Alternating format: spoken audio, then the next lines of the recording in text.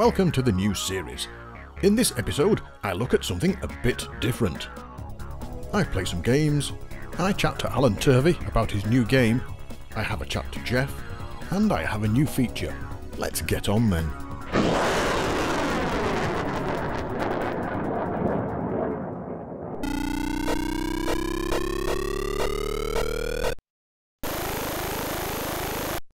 There are many SD or compact flash card adapters for the Spectrum, and they do pretty much the same thing. You add as many games as you like to the storage card, slot it into the interface, plug everything in, and away you go. You can browse the card, locate a game, and load it pretty much instantly. All great. Recently though, I discovered another such card that I'd not heard of before, and this one has a neat little trick up its sleeve. Meet the BackBit Pro cartridge. At first when I saw this I thought it was quite expensive, but then I started to dig a little deeper. The cartridge itself is housed in a 3D printed case and has a micro SD card slot and a button on top. There's also an LED light on the front. Now eagle-eyed viewers will have noticed something. The connector will not plug into a Spectrum. And here's the neat trick. The interface will work with over 30 retro systems, including the Atari 2600, 5200, the Commodore 64 and variants, VIC-20, ColecoVision, Sega Master System, Amstrad CPC, and various models of Apple, and a whole lot more, obviously including the Spectrum. But how does it manage this? Well, the cartridge uses mini adapters for each system it connects with, and comes supplied with one of your choice. You can purchase as many additional adapters as you need for a price between £8 and £30, depending on the system. This means, for example, I can buy the cartridge with a Spectrum adapter for about £100, and also get a ZX81 adapter for £18. Considering the ZX Expand for the ZX81, if you can actually find one of these SD interfaces, would cost anywhere between £60 and £150, which makes the BackBit Pro cartridge not a bad deal. It becomes better the more systems you have and the more adapters you buy. The ZX81 adapter also includes a 16K RAM expansion. But onto the Spectrum version first. The adapter includes a joystick port as well, useful if you prefer that control method. You plug the adapter into the Spectrum and then the cartridge into the adapter. Assuming you have previously copied some game files onto the micro SD card, you're ready to go. Turning it on, you get a red screen and you can see the root of the SD card. There's also a real-time clock built in, if that's something you need. You can move up and down, select a game from the root or subfolders, press enter, and off you go.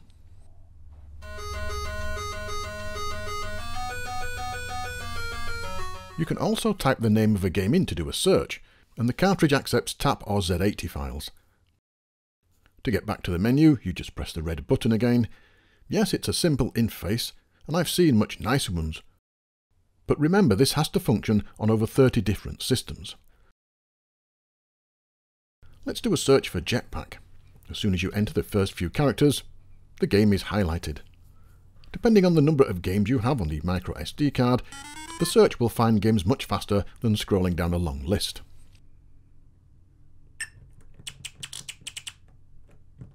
There's also built-in mini menus that give you options to change the colour scheme, change the date and time, create folders, and even save the current game. To access these, you hold down the shift and press 1, 2, 3 or 4. I found these very tricky to control, as they were designed really for other computers with different key layouts. For example, if I wanted to change the time, I highlighted that and pressed enter, but pressing shift and 0, the Spectrum delete command, did nothing. After what seemed like about 20 minutes, I discovered that you can delete it by pressing shift and then space. But then I couldn't type in numbers, so I had no way to set the time. Again, after a few long minutes of randomly stabbing at keys, I discovered that if you use the top row of keys, Q, W, E, R, T, etc., they represent the number keys. How odd. But at least I can set the time. It's not really important to me, but I was just testing it out. There are other tools as well that gives you details on the file you've loaded, and then shows you any saved versions of that. However, I couldn't work out how to save a version. I could make a duplicate of it, but I couldn't save out a game in progress, which is what it was designed for. I looked in the support forums. It seems that the save function is only really for Commodore machines. The adapter does not have a pass-through port, so to test the compatibility I plugged in the ZX HD first, which does, and then plugged the BackBit into that, and it all worked fine. Whilst browsing the forums, I did pick up one reply that stated the BackBit uses the system load and save routines, and some games that use custom fast loaders, for example Castlevania Spectral Interlude, don't work. There may be firmware updates in the future, as they seem to be pretty frequent, but it's something to keep in mind. Some games, depending how and when they were saved in tap format, also have issues, like my version of Pogo. No problem though, I just loaded it into an emulator, saved it out as a Z80, put that on the card, and it worked fine. This cartridge also has a built-in diagnostic function, accessed by holding down the red button while powering on the Spectrum, and here you can test various things. All in all, the base interface is a little expensive, yes, but if you have multiple retro systems, then this will soon pay for itself because you don't need to buy other interfaces, just adapters that are far cheaper. A great idea, and one that delivers, but it does need to be better documented for all the systems it could be used on. I will probably be using this mostly on the ZX81, as I've got many such interfaces for the Spectrum, but it's still a great piece of kit. Talking of the ZX81, removing the cartridge from the Spectrum's adapter, plugging it into the ZX81 adapter, turning it on, and here we go, we get the same menu, albeit in black and white. Navigate the folders, find a game, pick one, and it loads fine.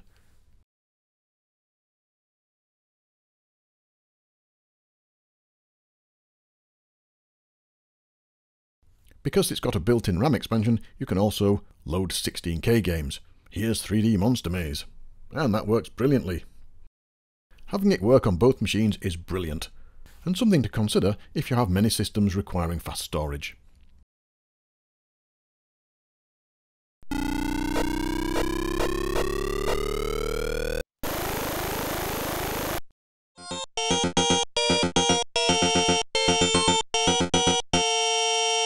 Xevious was a 1982 vertical scrolling shoot-'em-up released into the arcades by Namco. Unlike most games around at the same time, this gave you two weapons from the start, a normal laser and bombs. It was created to rival the classic Scramble. The laser was used for enemy craft, and the bombs, well, to bomb things really. To use the bomb accurately, there was a crosshair in front of the player's ship, and when this was over an enemy building or ground-based craft, you could drop a bomb. The landscape, consisting of green fields and rivers, scrolls smoothly, and the simple-looking graphics portray the action alongside basic sounds. Reviewing this gave me the opportunity to get out my mini arcade cab for a quick game as well. Not a bad arcade game, and it can be tricky at times, especially the later levels. The Spectrum version was released in 1986 by US Gold, and the inlay appears to have a Commodore 64 on it. There is a story about retaking the Earth from alien forces, but this is a shooter, no need for that nonsense. After a rather nice loading screen, the game follows the arcade counterpart quite well.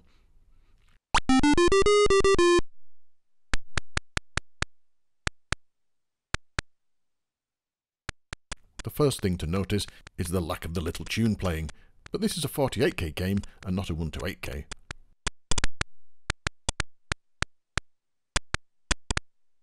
The graphics are monochrome, which is often problematic, as with all monochrome shooters, it can be difficult to see enemy missiles because they get lost in the background.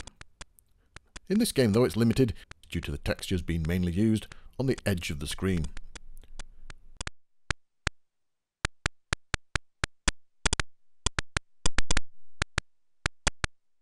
We do get pixel scrolling though, but the sound consists of just simple blips and beeps, and it's the same sound for firing and bombing.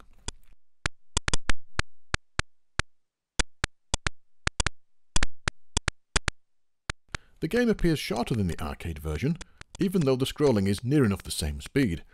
Looking at the playthroughs, the arcade takes about 20 minutes to complete, and remember, this is constant scrolling, so the timing should be pretty similar. However, the Spectrum version can be completed in about 11 minutes. Despite this, the enemy sprites and motherships, along with ground-based targets, all look familiar. Just don't expect to find things in the same place as the arcade machine though.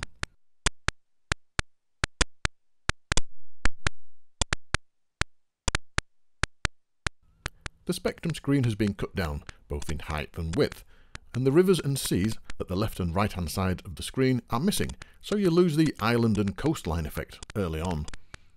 The roads are drawn with simple lines and have no colour.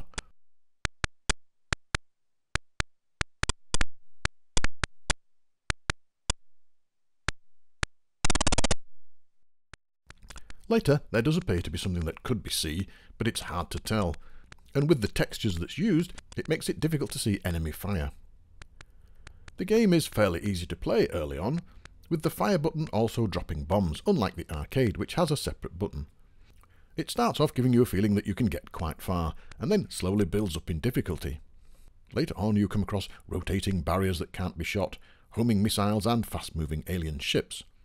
After playing for about 20 minutes, having many games, I felt there was something missing. Yes, it does not have the colour or sound of the arcade, but something else was not there, and I couldn't quite put my finger on it.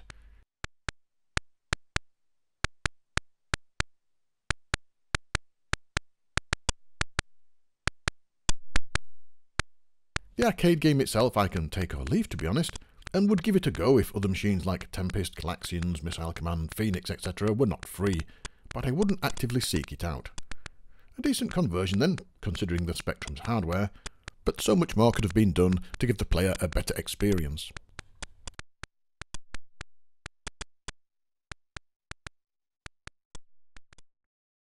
Melbourne House have made some outstanding games. The Hobbit, the adventure game that redefined arcade games, Penetrator, the excellent Scramble clone, Way of the Exploding Fist, and many more.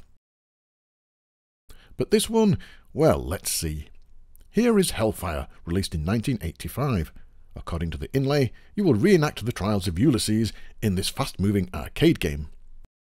Onto the game, and, well, it doesn't actually look exciting. In fact, it looks very bland. The first level, you have to get to the top of Mount Olympus while avoiding the falling boulders. Those badly drawn hills are actually platforms, so you have to work out which is the best route to the top and try and avoid the very poor collision detection. Not knowing where the platforms start and end make it tricky, but I think after a few plays you should be able to make it to the top and on to the next level. And all of this is done in silence. The animation is okay on the main character, but the gameplay is hardly anything new.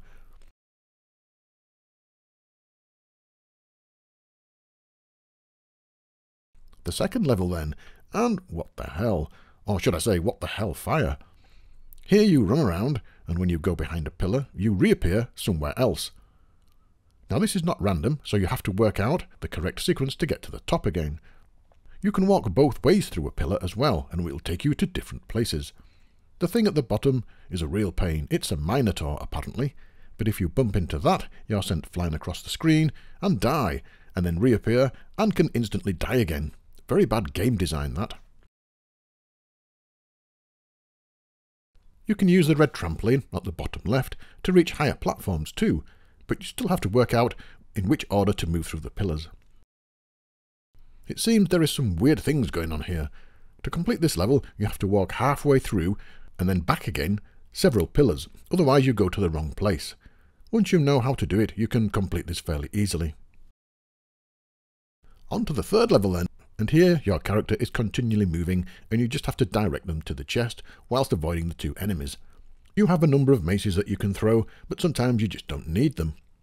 This is a tricky section if you get the timing wrong, but once you work out the control again it's fairly easy. I just ran about and hit the chest, and that was it. The game looped round to the start again. At this point, it just got worse, but I wanted to stop playing anyway. The three levels seem as though they were built using Herg, Melbourne House's terrible games designer. And remember, you've heard no sound at any part in this game. The control is a bit tricky in some places, and screens where you just have to work things out, it's all trial and error, with limited lives. A game to stay clear of then. I think the best thing about it was the registration form, still on the inlay, filled in by the previous owner. And I think that person thought the same about the game as I do. I love things like this in games when I find them. Someone bought this, picked it off the shelf, paid for it, probably looking at his age, from pocket money, got home, loaded it up, and probably thought it wasn't worth all the effort.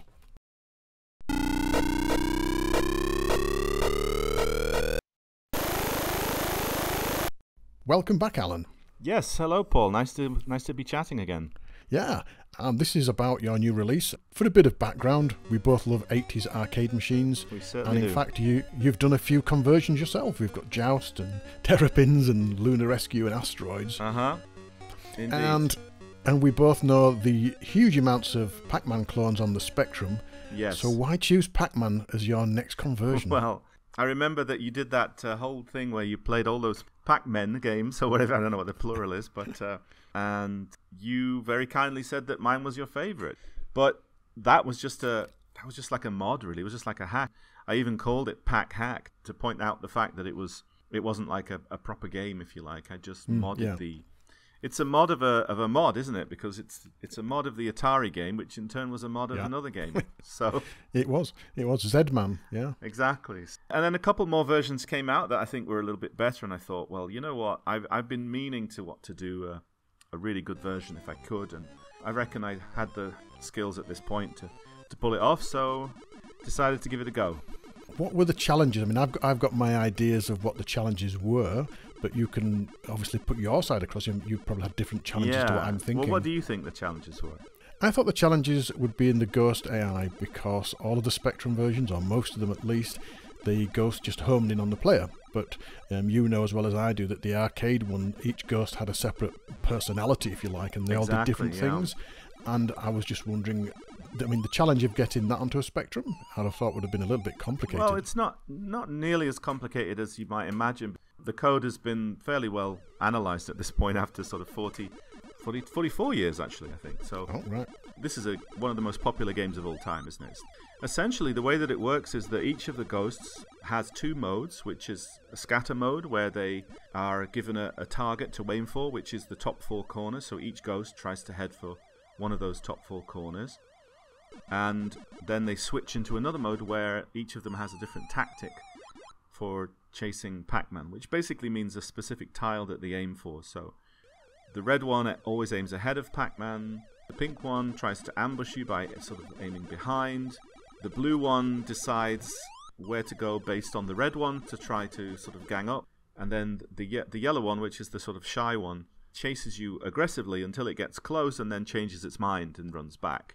Yeah, they're not all doing the same thing, so it looks like there's some intelligence behind it. Yeah, and more particularly, you get the feeling that they're actually working together as well. Each time that they reach a sort of junction, they have to make a decision about which direction to take.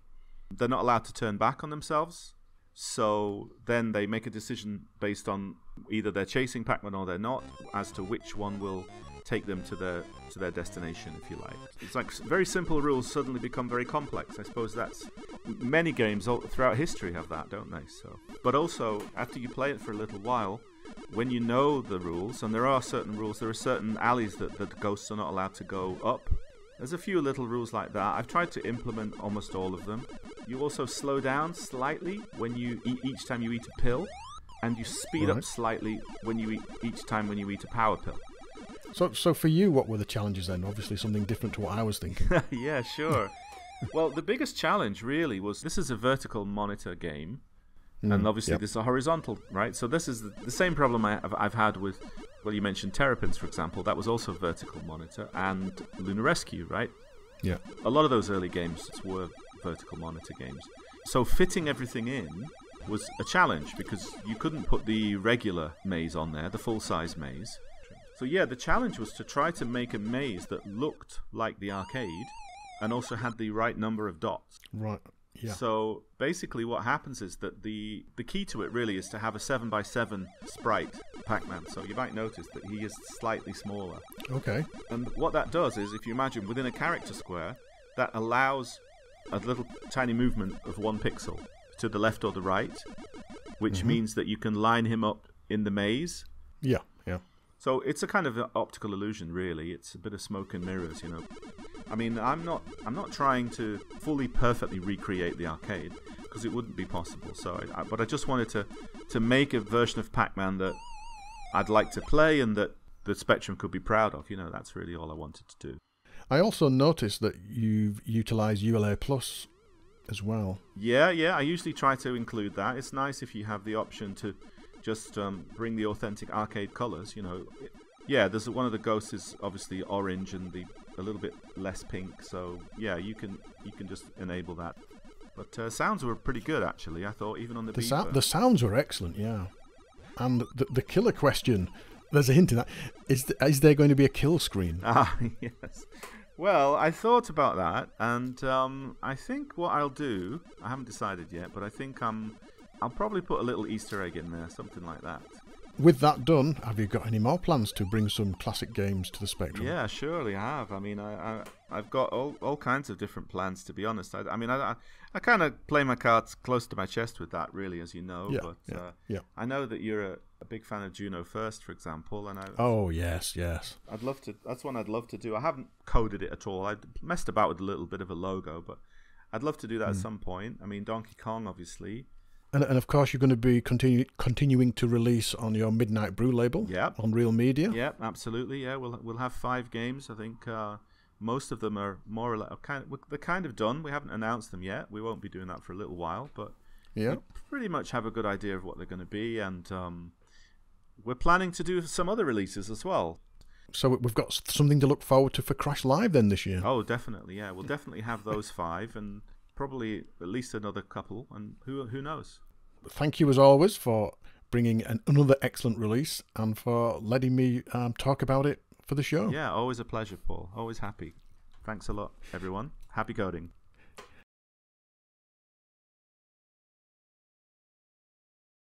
This is Pacman Begins, released in 2024 by Hi-Rise, aka Allan Turvey. Take the classic Pacman arcade game, strip it down to its simplest form, reduce the control to a single button, but keep the graphics and sound and gameplay. How is that possible? Well, this is how.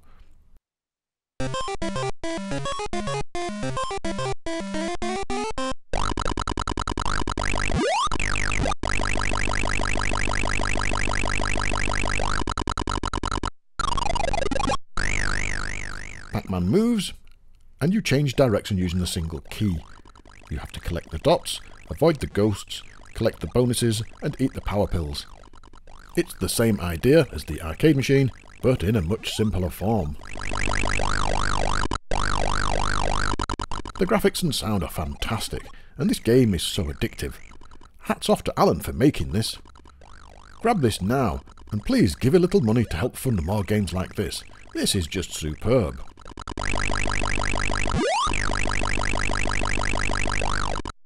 It's rather a quick review, but then again, it's a simple game. I can't really say any more other than go and get it.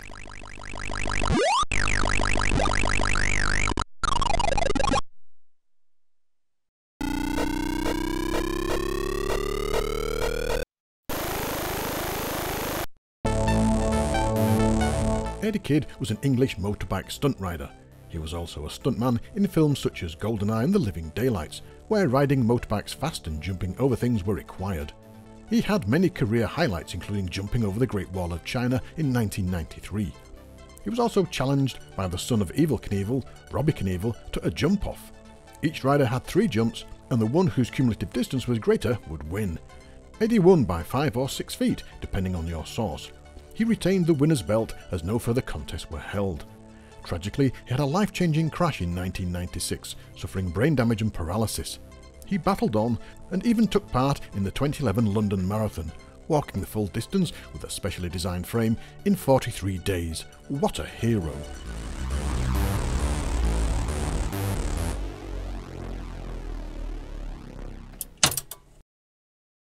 In 1984, Martek released Eddie Kidd Jump Challenge.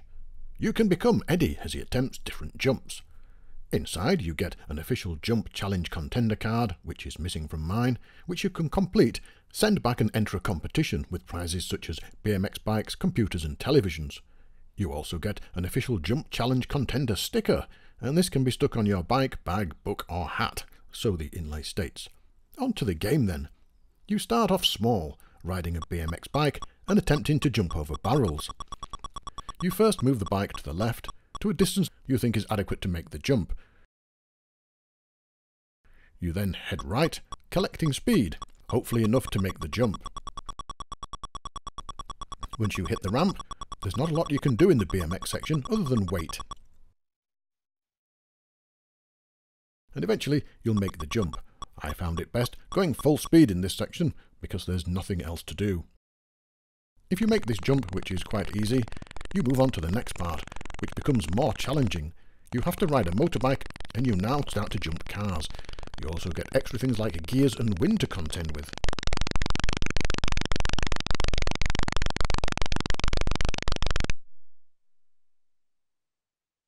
You begin with 8 cars, and again have to move off to the left before turning round, and now it's important to get the speed and gear correct. Once you hit the ramp, you have further controls to move Eddie forwards and backwards on the bike to make sure he gets a good landing.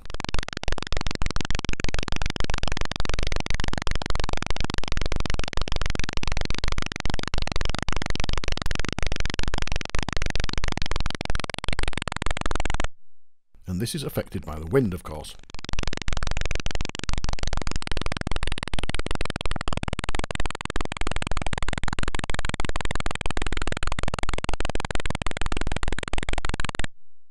And that's it. That's the game. You keep on going, jump in more and more cars. I can see what they were trying to do, and I can hear you all saying, yes, we're cashing in on Eddie Kidd. And maybe you're right. It is a very simple game. It could have been made a bit more interesting with different motorbikes and things like buses to jump over later on. As it is, it's not a game I'd come back to, and it's such a pity that a legend such as Eddie has this sort of game with his name on it.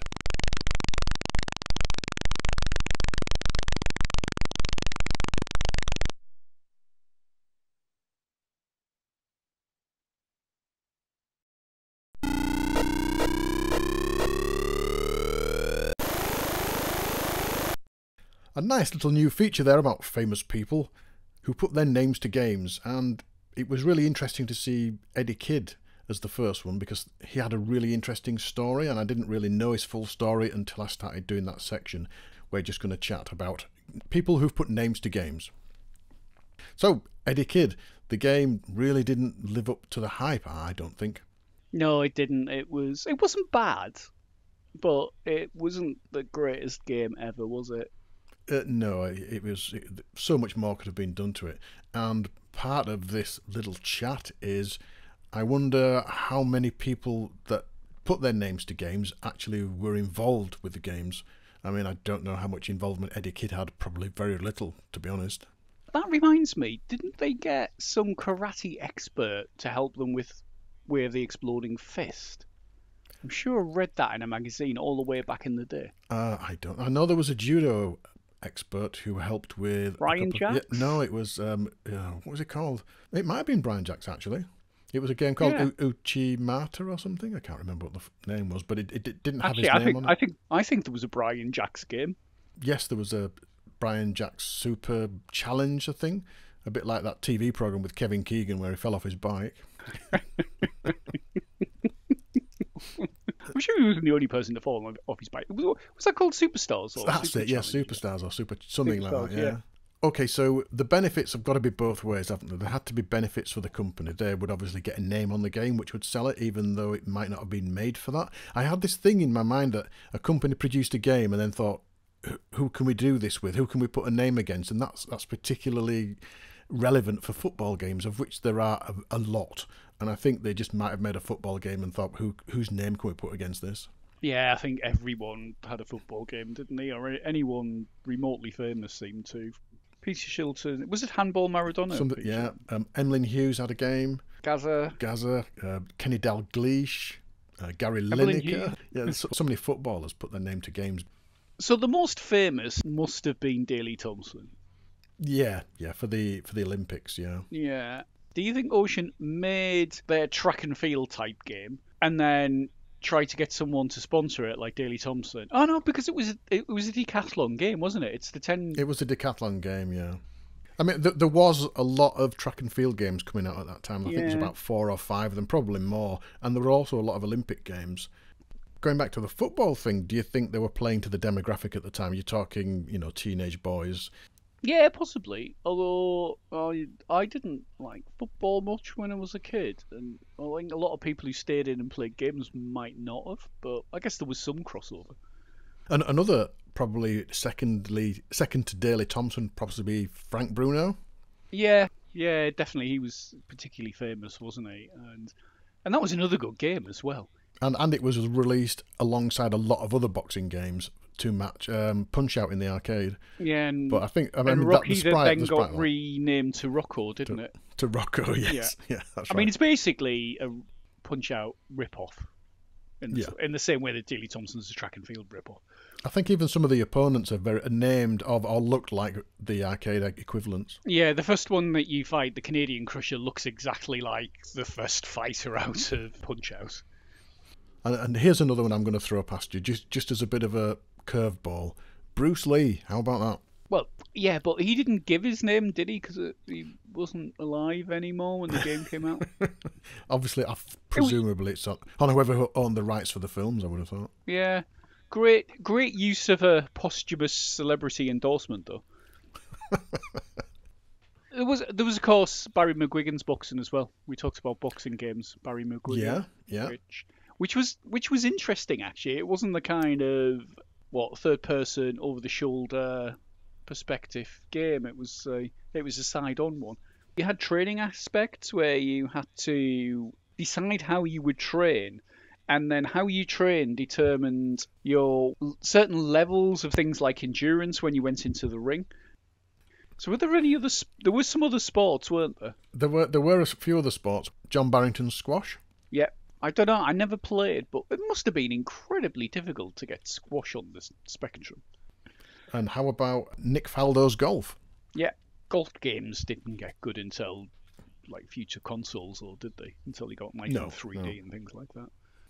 But in general, and to wind up, I think that the vast majority of games that had people's names against them were poor. I mean, Daley Thompson was good, Frank Bruno was good. Yeah. Beyond that, I'm struggling to think of... I think Emlyn Hughes is highly regarded. Yeah. But apart from that, I'm struggling to think of anything where people go, oh, that was a fantastic game. And yeah, a few of them weren't bad. I didn't think Eddie Kids was too bad, although I'll admit it's about 40 years since I've played it. So I'm assuming then, Geoff, you're looking forward to all the next episodes where we've got lots of famous names in games. I am. I can't wait to see which famous name games you're going to pick, Paul, and hopefully you'll pick some of the better ones.